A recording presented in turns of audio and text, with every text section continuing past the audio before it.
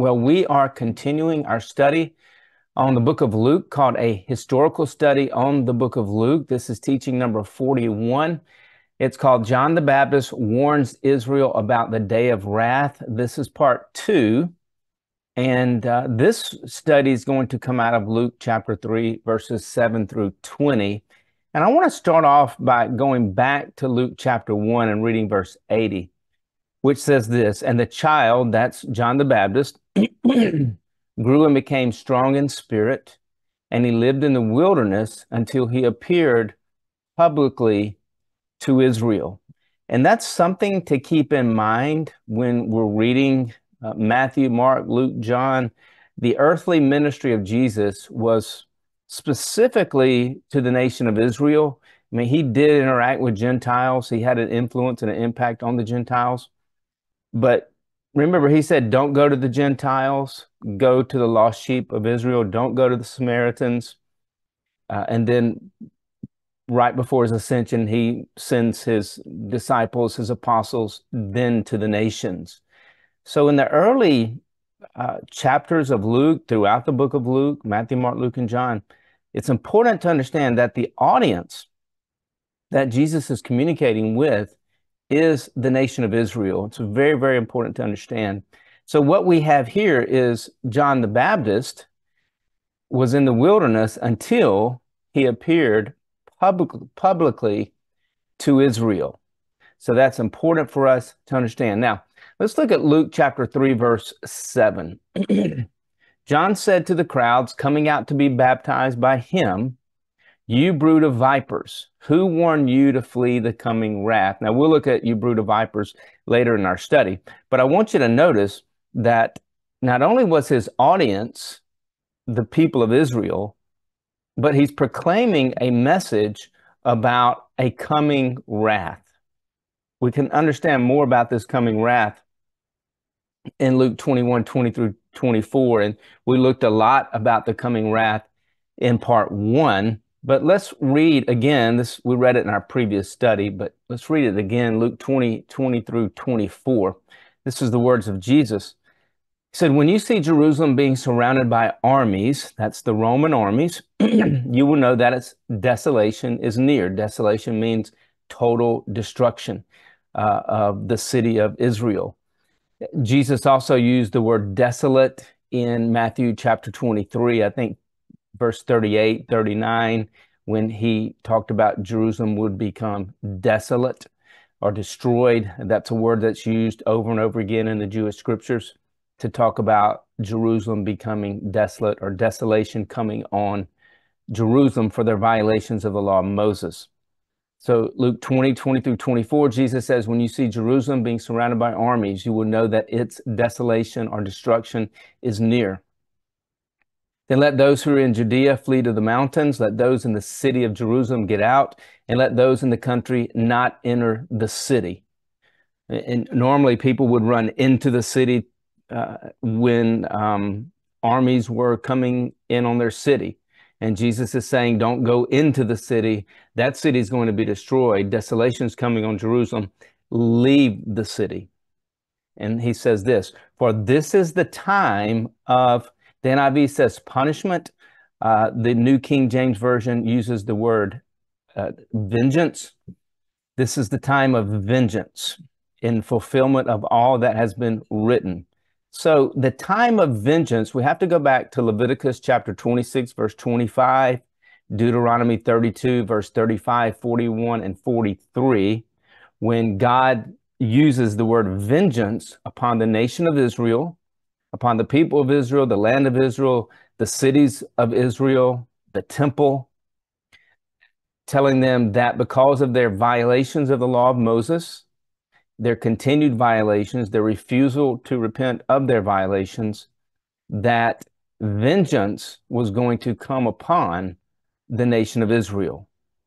So this vengeance that's being described by Jesus in Luke 21, 20 through 24, is the final vengeance in the last days of Israel. Typically, when we read the phrase last days in the Bible, we think end of time.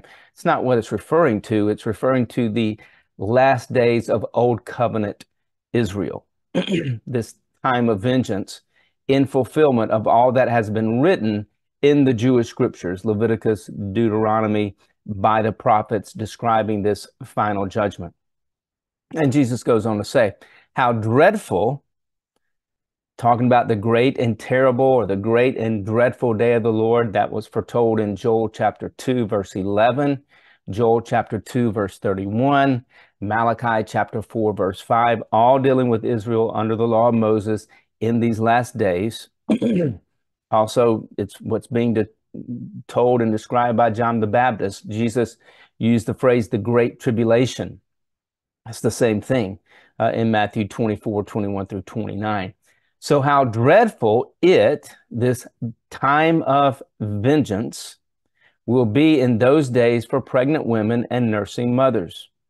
There will be great distress in the land, talking about the land of Israel, and wrath against this people, meaning the Jewish people.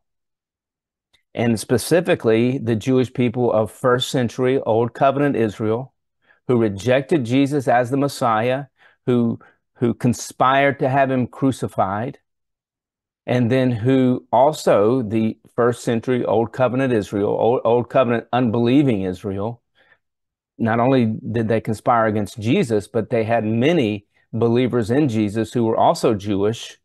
They had them killed or flogged or beat. So Jesus says the time of vengeance will be when they fall by the sword. That's judgment. This word sword is used in the Jewish scriptures to describe judgment upon the nation of Israel and other nations by another nation. So they will fall by the sword and will be taken as prisoners to all nations. This is right out of the Jewish scriptures, right out of Deuteronomy 28 through 32, Leviticus chapter 26. It's exactly what God said would happen because of the violations against the law of Moses. Jerusalem will be trampled on by the Gentiles until the times of the Gentiles are fulfilled. So this coming wrath that John the Baptist was talking about, and in Luke chapter 3, Jesus is talking about it in Luke chapter 21, 20 through 24. So the wrath was foretold by John the Baptist, was foretold by Jesus, and fulfilled in Revelation in AD 70 when the Roman armies destroyed Jerusalem. You can also look in Luke chapter 19, verses 43 and 44. Jesus talks about armies surrounding and building an encampment around Jerusalem. Now, if you want to look and learn more about AD 70, it's not taught a lot in churches, and that's very unfortunate because it's one of the greatest and most significant events if we're to understand the Bible. Go to the Grace Reach website, gracereach.org. Go to blogs, go to topics, click on AD 70. I've got an article there with links to help you learn more about AD 70 so that you'll see the significance and the importance of why AD 70 matters, because Jesus is talking about AD 70 in Luke chapter 21, in Luke chapter 19, 43 and 44. Now, the wrath that Jesus said would happen in the land of Israel and to the people of Israel is recorded in Revelation. Revelation is foretelling as well the coming wrath that would come upon the nation of Israel, Jerusalem, its people in AD 70. Look at Revelation 6, 15 through 17. This is out of the New King James Version. And the kings of the earth, the great men, the rich men, the commanders, the mighty men, every slave and every free man, hid themselves in the caves and in the rocks of the mountains, and said to the mountains and rocks, fall on us and hide us from the face of him who sits on the throne and from the wrath of the Lamb. That's Jesus. So the wrath of the Lamb is the wrath of Jesus toward unbelieving Israel for their killing of believers. So you have in Revelation 6, as you read in Revelation 6, you have believers who are praying for the avenging of their blood. They're under the altar in symbolism. They're praying. And so the book of Revelation records the wrath of the Lamb against unbelieving first century Israel. So let's read again, Revelation 6:15 through 17. We'll pick up, fall on us and hide us from the face of him who sits on the throne and from the wrath of the Lamb.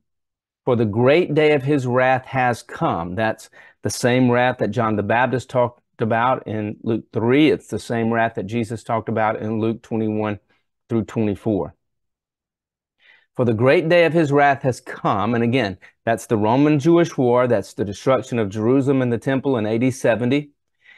So the great day of his wrath has come, and who is able to stand? That's a quotation from Malachi 3, 1 through 2 that describes the great and dreadful or the terrible day of the Lord. All right. So Revelation 6:15 through 17 is the same wrath foretold by John the Baptist. It's the same wrath foretold by Jesus.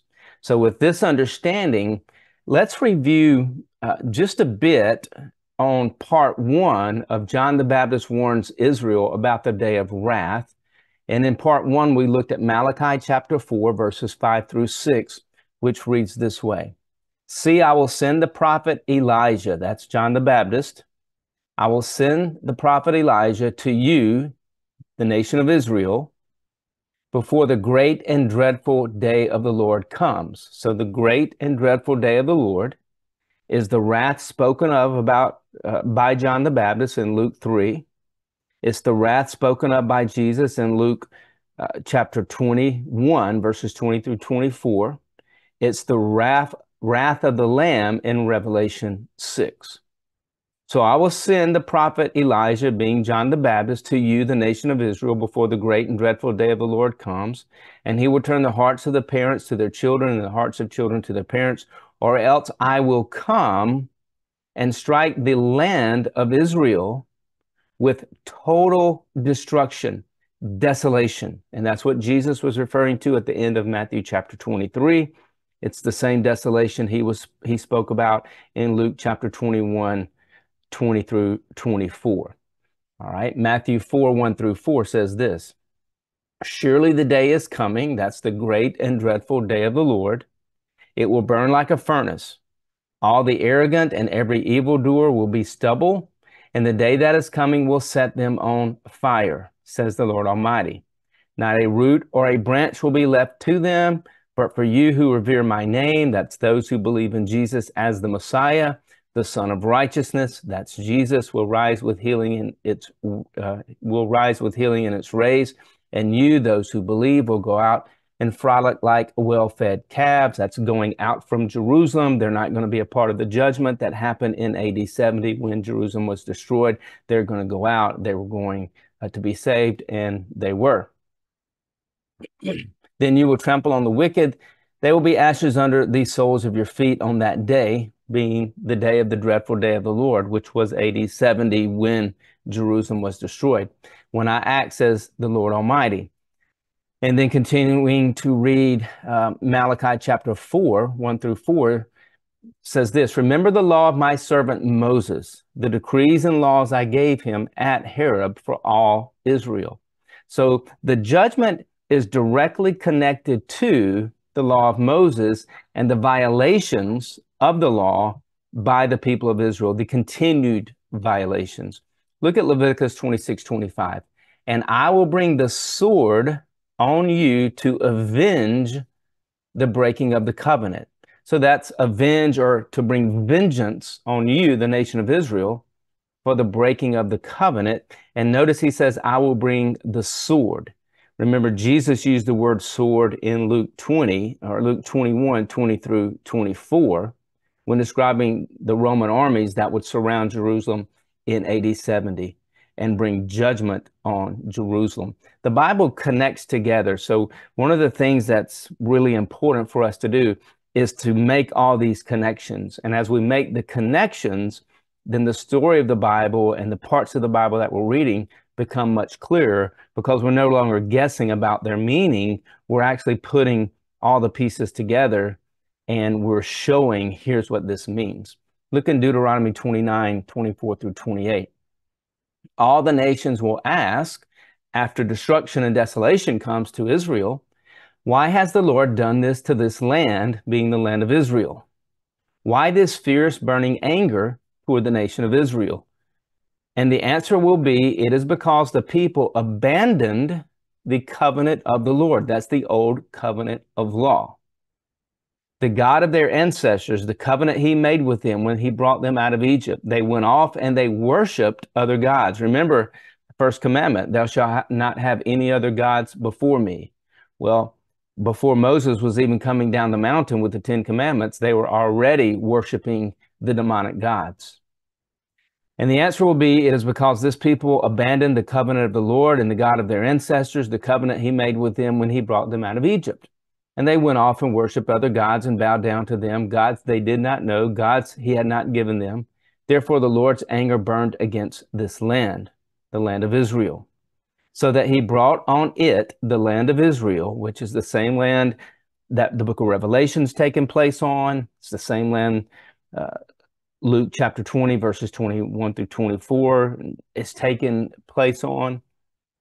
Therefore, the Lord's anger burned against the land of Israel, so that he brought on it all the curses written in this book, the book of the law of Moses, in furious anger and in great wrath. There it is again. So wrath is used by John the Baptist in Luke 3. Wrath is used by Jesus in Luke 21, 20 through 24. Wrath is used, the great wrath of the Lamb is used in Revelation 6. It's all describing judgment and wrath upon Israel for their violations of the old covenant of law. That's why we know that the book of Revelation is not in the future, because the judgments that we see in the book of Revelation are all directly tied to the old covenant law of Moses. That covenant doesn't exist anymore. The new covenant is in place. Therefore, Revelation cannot be in the future. For Revelation to be in the future, the old covenant of law would have to be reinstalled and would have to replace the new covenant of grace. And that's not going to happen. In furious anger and in great wrath, the Lord uprooted them from their land and thrust them into another land, as it is now. So, this happened twice in Israel's history. The first time they were uprooted was in 2 Chronicles chapter 36, when Nebuchadnezzar destroyed Jerusalem. Daniel was taken as captivity, Shadrach, Meshach, and Abednego taken into captivity. They were dispersed into the nations of the world at that point in time. The second time that it happened was AD 70, when Rome destroyed Israel, and the people of Israel were either killed or they were taken as slaves into the nations. All right, which is exactly, again, what Jesus is talking about in Luke 21, 20 through 24. Deuteronomy 31, 16 and 17, God said they will forsake me, they being Israel under the old covenant of law. They will forsake me and break the covenant I made with them. And in that day, I will become angry with them and forsake them. I will hide my face from them and they will be destroyed. That's desolate. They will become desolate, the total destruction. Look in Deuteronomy 32, 22. This is the Christian Standard Bible. For fire has been kindled. Fire represents judgment. Fire has been kindled because of my anger and burns to the depths of Sheol. It devours the land of Israel and its produce and scorches the foundations of the mountains. And then Deuteronomy 32, 35. Their day of disaster is near and their doom rushes upon them. All right. Now, we have to understand Leviticus 26, we have to understand Deuteronomy 28 through 32 if we're going to understand the prophets in the Bible, Isaiah through Malachi. The prophets are all going back into Leviticus 26, Deuteronomy 28 through 32. That's where their message is founded, in the judgments of the law. They're always referring back to that. One of these prophets is Malachi. And so what we have in Malachi 1 through 4 describes the coming judgment upon Israel for their continued violations against the law of Moses. It's the second major judgment. The first major judgment was by Babylon. The second major judgment that Malachi is referring to would be carried out by Rome.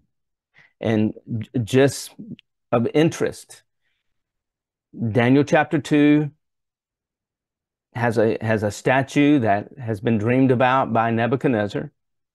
And this statue represents 4 physical nations: Babylon, the Mede-Persian kingdom, the Grecian kingdom, and then the 4th kingdom of iron mixed with clay. I think that is the kingdom of Rome mixed with corrupt Israel that was taking place, that was alive and well during the time that Jesus was alive and after he was alive, leading up to AD 70. So when Malachi is talking about the destruction to come, it's referring to that 4th kingdom of the dream. That's who's going to carry out that destruction, is Rome, iron on the clay, unbelieving Israel. So let's look at Malachi chapter 1, verse 1. This is out of the Berean Standard Bible. This is the burden of the word of the Lord to Israel through Malachi. So when we read Malachi, we have to understand it's a message to the nation of Israel. Remember, John the Baptist publicly appeared to Israel, proclaiming the wrath that Malachi said was coming. All right, same message, same group of people, 2 different prophets. Malachi proclaimed it, and then John the Baptist proclaimed it. Malachi 3, 1 through 2, I will send my messenger, that's John the Baptist, who will prepare the way before me being Jesus. Then suddenly the Lord you are seeking will come to his temple. The messenger of the covenant, it's the old covenant of law, who you desire will come, says the Lord Almighty. But who can endure the day of his coming? Who can stand when he appears? It's the day of judgment. It's the wrath of the Lamb. It's Revelation chapter 6, verses 15 through 17. Now look at Malachi 3, 17 through 18. On the day when I act, that's the great and dreadful day of the Lord, says the Lord Almighty, they will be my treasured possessions. I will spare them. That's the believers in Jesus. That's the Jewish believers in Jesus. Some people call that the remnant, the small part of the Jewish people who believed. Just as a father has compassion and spares his son who serves him. And you again will see the distinction between the righteous, that's the believers in Christ who are declared righteous by faith, the Jewish believers in Christ, and the wicked, those who rejected Jesus, between those who serve God and those who do not. And then Malachi 4, 1 through 6, we've already read, but let's read this again. Surely the day is coming. That's the great and terrible day of the Lord. It's the great tribulation. It's the wrath of the Lamb. Malachi 4, 1 through 6. Surely the day is coming. It will burn like a furnace. All the arrogant and every evildoer will be stubble. And that day is coming. And that day that is coming will set them on fire. Judgment, says the Lord Almighty. Not a root or a branch will be left to them. Now remember this phrase, root or a branch, and some of the words coming out of Malachi, because John the Baptist repeats them. Not a root or a branch will be left to them. And he goes on to talk about this great and terrible day of the Lord that's coming upon the wicked. All right. Again, it's tied to the law of Moses. I will send the prophet Elijah. This is how Malachi chapter 4 concludes. I will send the prophet Elijah to you, Israel, before the great and dreadful day of the Lord comes.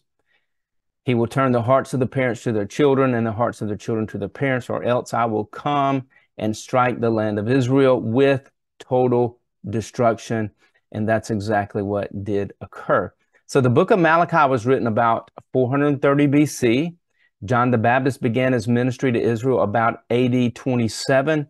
So it had been roughly about 400 years since the people of Israel had heard from God. And during this 400 years, they continued in their violations against the law of Moses. The people and the leaders became corrupt. And so God was kindling his final fire of judgment against Old Covenant, first century Jerusalem. But before his judgment, he sent John the Baptist to warn them of the wrath to come, to call them to repent, and to seek cleansing and forgiveness of sins. So we have John the Baptist proclaiming to Israel the coming wrath and providing them a way not to fall under the judgment of the wrath. So let's pick up with John the Baptist in Luke chapter 3, 7 through 10.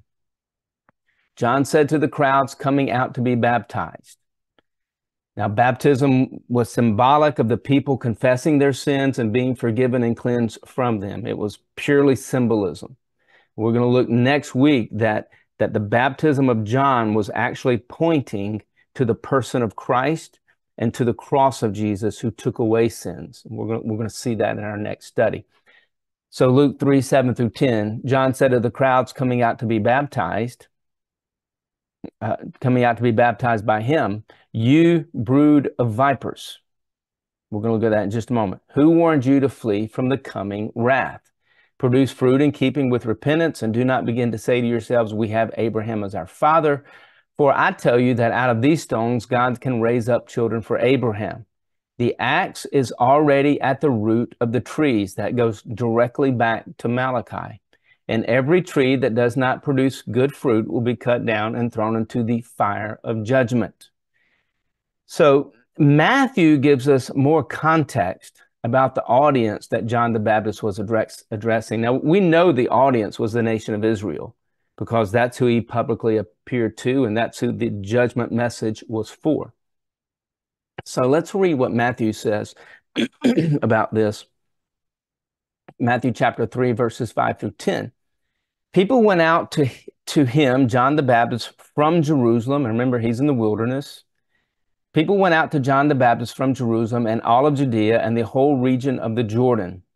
Confessing their sins, they were baptized by him in the Jordan River.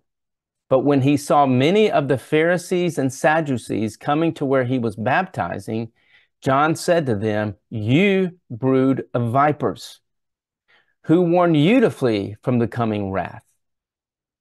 Produce fruit in keeping with repentance, and do not think you can say to yourselves, 'We have Abraham as our father.' I tell you, out of these stones God can raise up children for Abraham.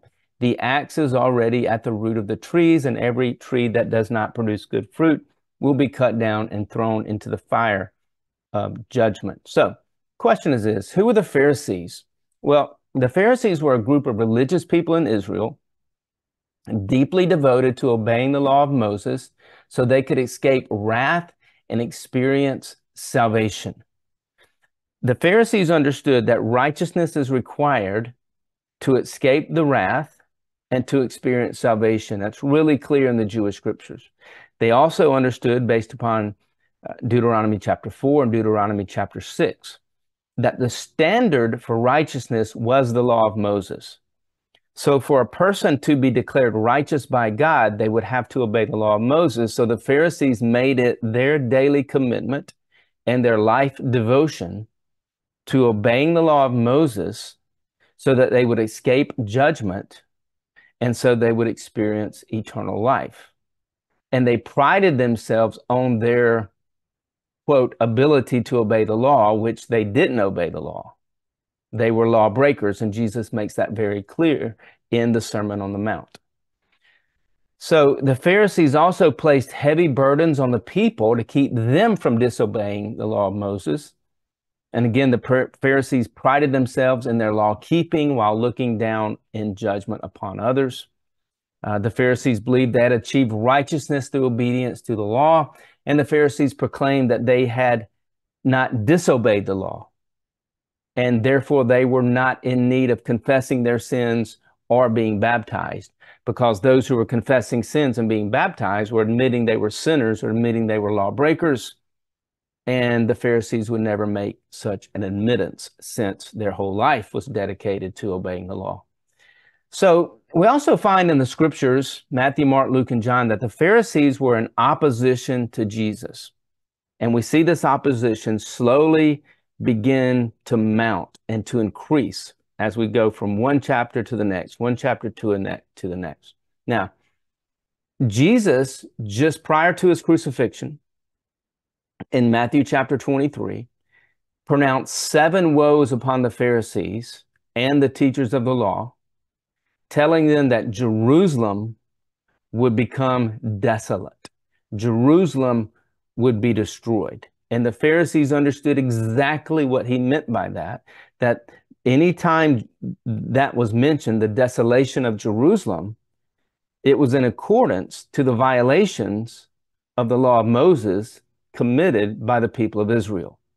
And Jesus then in Matthew 24 explains how that desolation would occur. He explains it in Luke chapter 21 as well. Now, who were the Sadducees?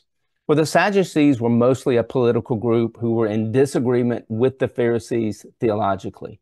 However, together, the Sadducees and the Pharisees, they form what's known as the Sanhedrin. You see references to that in the scriptures, which was the ruling assembly over Israel as allowed by Rome.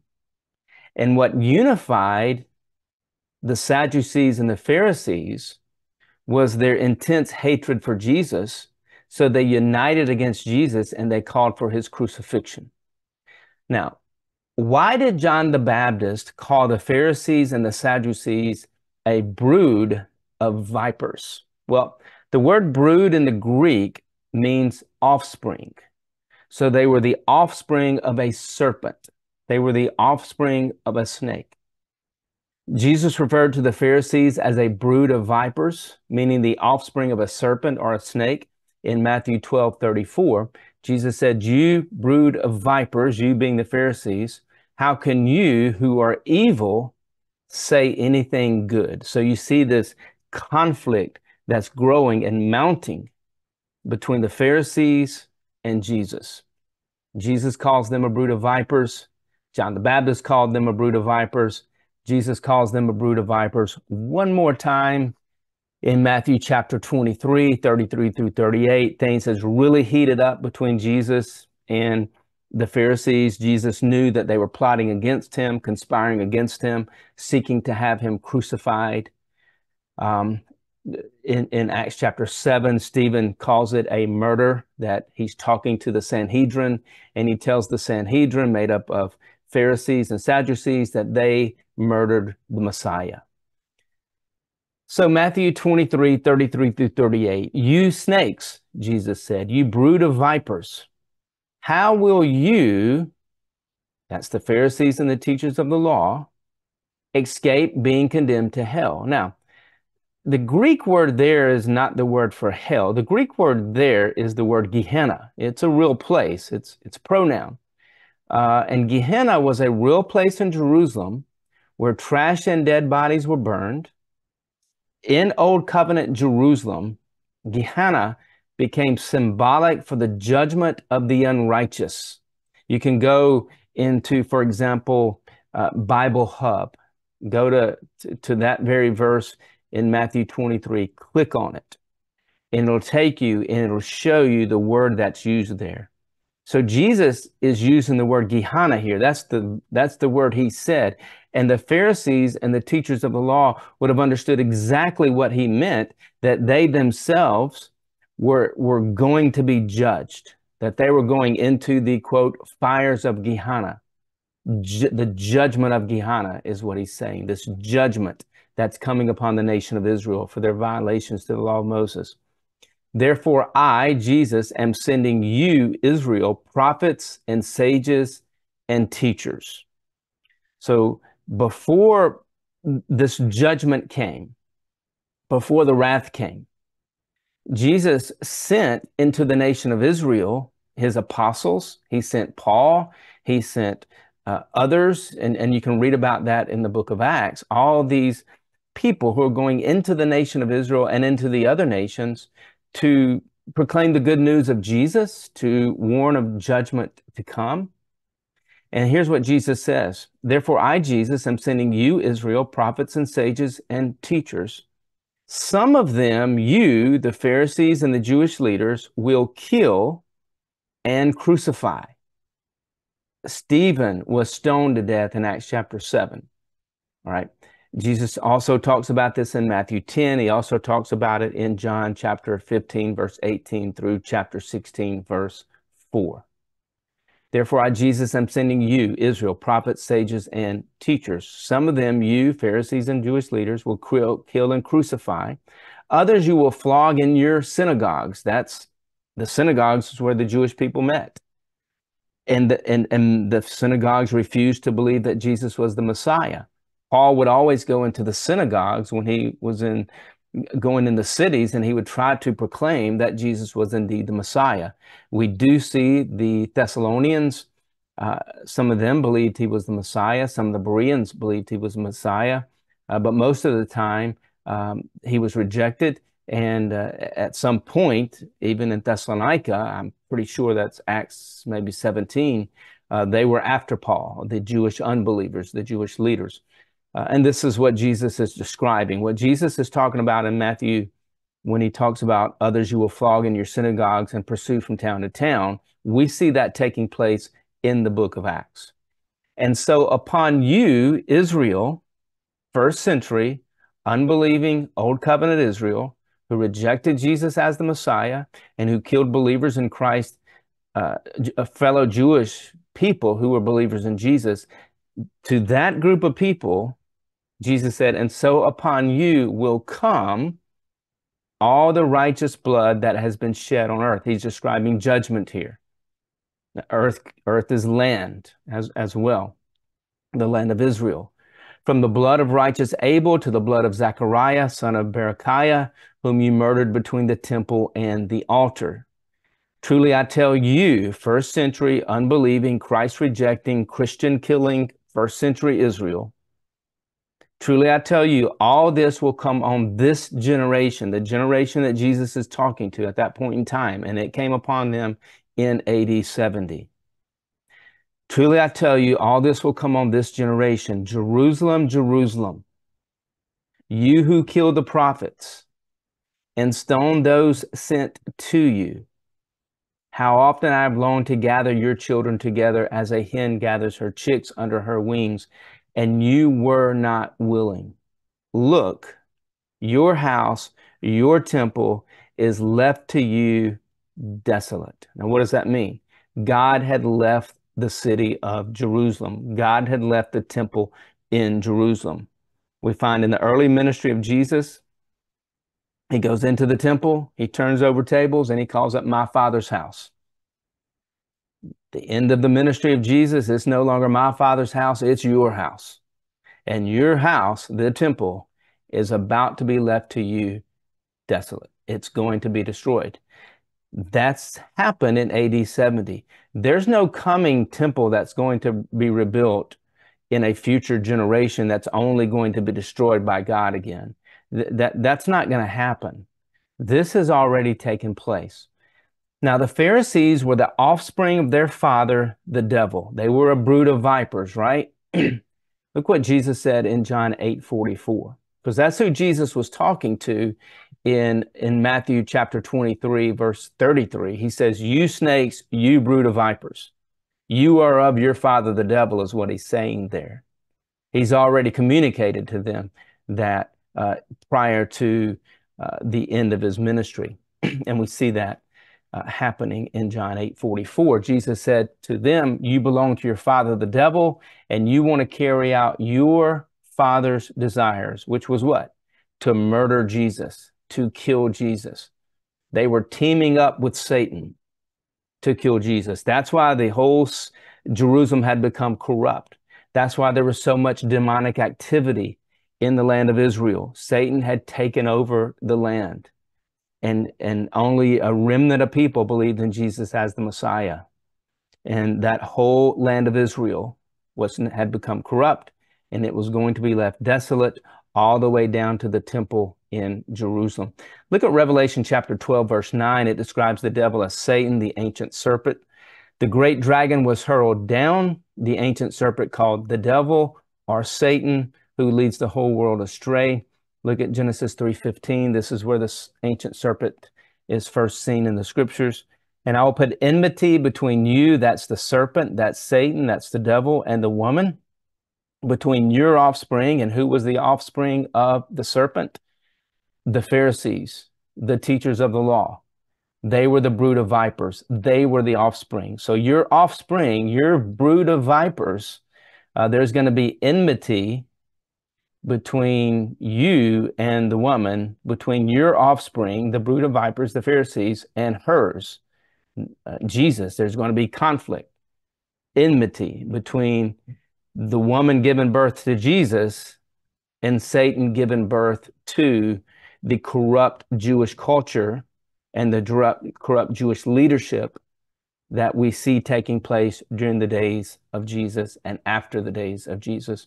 He, Jesus, will crush your head and you will strike his heel. So with all that background, let's return to Luke chapter 3. Luke 3, 7 through 10, John said to the crowds coming out to be baptized by him, you brood of vipers. Now we know who that is. That's the Pharisees. That's the offspring of the serpent, the offspring of Satan.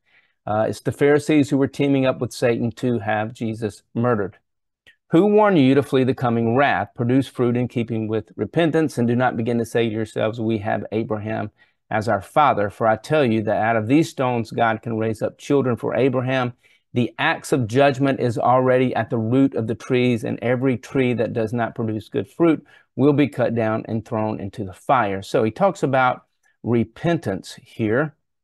Produce fruit in keeping with repentance. They repented and they were baptized. So repentance was admitting their sinful acts of breaking the law of Moses. Repentance was part of the law of Moses, where Jewish people would confess their violations against the law and then be baptized as symbolism for temporary forgiveness and cleansing from sins.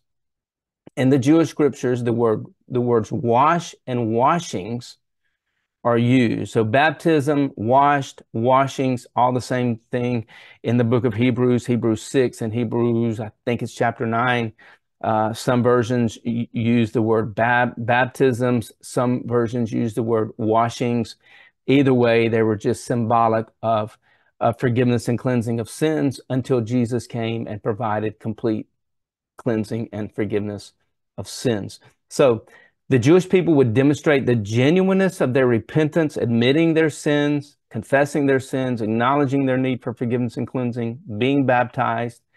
Then the Jewish people would demonstrate the genuineness of their repentance by participating in good works, so that through repentance, the Jewish people would escape the wrath to come upon first century law-based Israel for their violations against the law. And I think it's Matthew chapter 20, where those who were admitting and confessing their sins were the prostitutes and the tax collectors. All right, just two of the groups, among others, but it specifically mentions that in Matthew 20, I believe. Now, the phrase, we have Abraham as our father, what John the Baptist was saying, some people believe that because Abraham, they were in the line, the biological and the physical line of Abraham, they would escape judgment.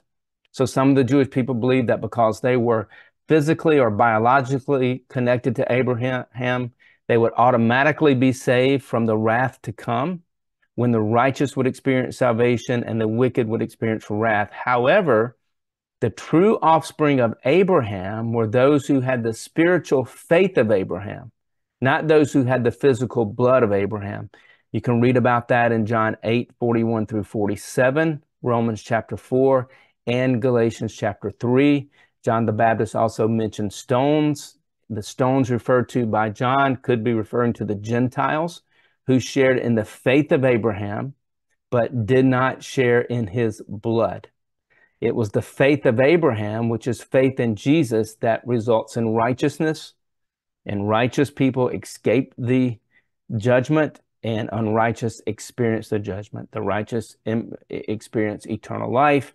And again, Romans chapter 4 and Galatians chapter 3, Paul writes about that. All right, let's continue reading Luke 3, 7 through 10. John said to the crowds coming out to be baptized by him, again, you brood of vipers, who warn you to flee from the coming wrath? We'll skip down where it says, the axe is already at the root of the trees, and every tree that does not produce good fruit will be cut down and thrown into the fire. So let's take a look at this. The axe is already at the root of the trees, represents the soon to come judgment or the wrath, which is the dreadful and terrible day of the Lord upon first century Israel for their violations against the law of Moses. We find that same language right in Malachi. The trees represented the Jewish people of the first century who were in danger of the soon coming wrath. And this is the wrath foretold by Malachi, proclaimed by John the Baptist. It's also the wrath foretold by Jesus and recorded in the book of Revelation that was fulfilled in AD 70. Goes on to say, John the Baptist says, every tree that does not produce good fruit will be thrown into the fire, meaning judgment. So in the words of John the Baptist, as well as in Malachi, a tree was symbolic for people. It was imagery. The people of Israel who did not repent of their violations to the law of Moses and demonstrate the genuineness of their repentance through good fruit, doing what is morally correct, what is lovingly correct, would be cut down in judgment. So it wasn't the good fruit that allowed them to escape judgment. It was their repentance. But they demonstrated that they truly had repented of their law-based violations by good works. Okay. So they would demonstrate the genuineness of their repentance through good fruit. The people of Israel who did not repent of their violations to the law of Moses and demonstrate the genuineness of their repentance through good fruit, they would be cut down in judgment. That's the axe cutting down the trees. They would be thrown into the fire of judgment. That's the Gehenna that Jesus talked about in Matthew 23, which is the wrath prophesied by Malachi, foretold by John the Baptist and by Jesus. And that was recorded in the book of Revelation and ultimately was fulfilled in AD 70, thrown into the fire.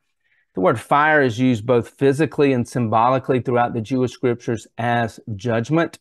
So what I would encourage you to do is go on the Grace Reach website, go to gracereach.org, click on the orange teaching resource button, click on the, it'll take you to a blue page, click on the book of Luke, go down to teaching number 41, click on the notes, and I have a lot of verses where fire is used both physically and symbolically as judgment in the Jewish scriptures. Because John the Baptist is not creating something new here. He's doing what the prophets did in the Jewish scriptures. He's describing judgment in the terms of fire.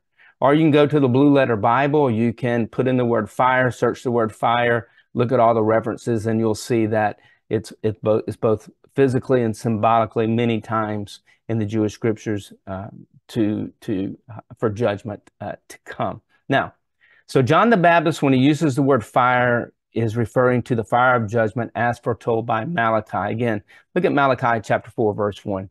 Surely the day, that's the great and terrible day of the Lord against Israel for their violations of the law of Moses. Surely the day is coming, and here it is. It will burn like a furnace. All the arrogant and the evildoer will be stubble, and that day is coming, the great and terrible day of the Lord, or the great tribulation. Jesus referred to it as in Matthew. It will set them on fire.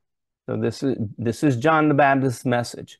And look what Malachi says, and then compare it with what John the Baptist says. Not a root or a branch will be left to them. So that's the same imagery that John the Baptist used, talking about the judgment to come. They're going to be chopped down, so to speak, cut down in judgment. And that was AD 70. It was the destruction of Israel, the cities, the land, the livestock, the city of Jerusalem, and the temple. Total destruction, total desolation of Israel as described initially in Leviticus and Deuteronomy. And we looked at a lot of this in part 1 of John the Baptist warns Israel about the coming wrath. So the judgment against Israel for violations against the law of Moses was about to come upon first century Israel. John the Baptist was warning them about it. Some of the people of Israel responded through the confession of sins, baptism, and repentance. They asked John, what should they do to demonstrate the genuineness of their repentance or their sorrow for their sins and making amends for their sins under the law of Moses, therefore bringing forth good fruit and performing good deeds? What should we do then? We find this in Luke 3:10 through 14. What should we do then, since producing good fruit, because the axe is already at the root of the trees, and every tree that does not produce good fruit will be cut down and thrown into the fire? Well, then what should we do? The crowd asked. And John answered, anyone who has 2 shirts should share with the one who has none, and anyone who has food should do the same. Even tax collectors came out to be baptized. And they said, teacher, they asked, what should we do? And John said, don't collect any more than you're required to. And he told them, that's what he told them. And then some soldiers, and these aren't the Roman soldiers. The Roman soldiers weren't under the law of Moses. They're not coming out to escape the judgment for violations to the law. These are the Jewish soldiers. You can read about the Jewish soldiers in Luke 22:4, Luke 22:52, John 18:3, John 18:12, Acts chapter 4, verse 1, Acts chapter 5, verse 21. Then some soldiers, being the Jewish soldiers, asked John, and what should we do? And John replied, don't extort money and do not accuse people falsely. Be content with your pay. Luke 3:15 through 20, the people of Israel were waiting expectantly and were all wondering in their hearts if John might possibly be the Messiah, the Christ. You can read more about that in John chapter 4 and in John chapter 7 about the Savior King, the Savior of the world, who was prophesied in the Jewish scriptures. You can read about it in Luke chapter 24 about the 2 men on the road to Emmaus. The people were wondering if Jesus might be, or if John was the Messiah, the Christ. And John answered them all, I baptize you with water, but one is more powerful than I will come, the straps of whose sandals I am not worthy to untie. Just make a note here, Acts chapter 13. I can't remember exactly what scriptures, but it's in Paul's message in the Jewish synagogue that he's in Pisidian Antioch. He talks about the same thing that John just said. The straps of whose sandals I am not worthy to untie. So they're all wondering, is John the Messiah? And John said, I baptize you with water, but one who is more powerful than I will come, the straps of whose sandals I am not worthy to untie. Servants would untie the straps of the sandals of those they served. So what John is saying is that he's not even worthy to be the very servant of Jesus. He, that's the Messiah, that's Jesus, will baptize you, means he will immerse you in first century Israel, believing Israel.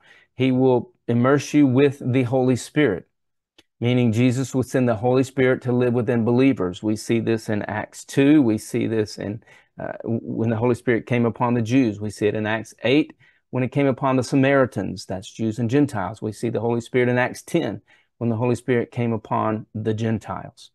We see in Galatians chapter 4, 4 through 6, God sending the Holy Spirit to live in believers.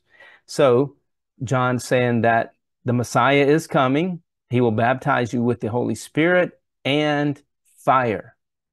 Fire is judgment. Whenever we hear the word baptize, a lot of times we think water. And understandably so, that's how it's used so often. But the word baptize in Greek simply means to dip into. For example, when Jesus was in the upper room and he says, the one who dips their bread into the cup is the one that's going to betray me. He uses the Greek word for baptize there. And it simply means to dip into, to immerse in. All right. So the Messiah is going to baptize with fire. Remember, fire represents judgment in the context. And so Jesus was talking about judgment in Luke chapter 21, 21 through 24. That's the fire of judgment that was coming upon the nation of Israel for their violations to the law of Moses, which happened in AD 66 through AD 70. The Messiah's winnowing fork, which was used to separate wheat and chaff, is in his hand. He's coming to bring judgment. It is in his hand to clear his threshing floor and to gather the wheat. That's the righteous ones. That's those who had repented and believed he was the Messiah. The Messiah gathers them, the wheat, into his barn, but he will burn up the chaff. That's the fire. That's the judgment. The chaff are the unrighteous ones who did not repent and who rejected Jesus as the Christ. All right. He will burn them up with chaff, with unquenchable fire, meaning that this judgment that came upon first century Israel first century unbelieving Israel for the rejection of Christ and their killing of other believers in Jesus who were Jewish, that judgment was unquenchable. That judgment could not be stopped. It was coming and it couldn't be stopped. And with many other words, John exhorted the people of Israel and proclaimed the good news, or the Greek word, the message, to them. Now, this message was, for the believer, they're going to escape judgment. For the unbeliever, they're going to experience judgment. All right, let's finish with Luke 3:20. But when John rebuked Herod the Tetrarch because of his marriage to Herodias, his brother's wife, and all the other evil things he had done, Herod added this to them all. He locked up John in prison. So, who is Herod the Tetrarch? And he's also known as Herod Antipas in the scriptures. The Herod family was a ruling family in the Roman Empire. Herod the Tetrarch was the son of Herod the Great. Herod the Great had all the male children 2 years and younger killed by the Roman soldiers when he tried to kill the child Jesus. Herod the Tetrarch ruled over Galilee after his father, Herod the Great, died and split the region into 4 parts. And that's what a tetrarch is. It's a fourth of a region. Herod the Tetrarch ruled over one of the regions. Interesting facts here. Herod is mentioned in the Bible in Matthew 14:1 through 12, Mark 6:14 through 29, Luke 13:31 through 33, Mark 3:6, Mark 8:25, and Mark 12 through 13.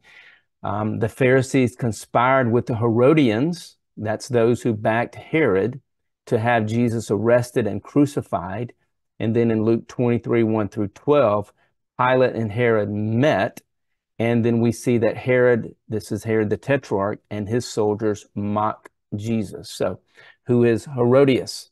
Herodias was the wife of Philip, the half-brother of Herod the Tetrarch. Herodias divorced Philip and married Herod. Herodias' daughter asked for the head of John the Baptist on a silver platter. That's in Matthew 14:1 through 12. So we're going to end our study here tonight. We're going to pick up next week with Jesus being revealed to the nation of Israel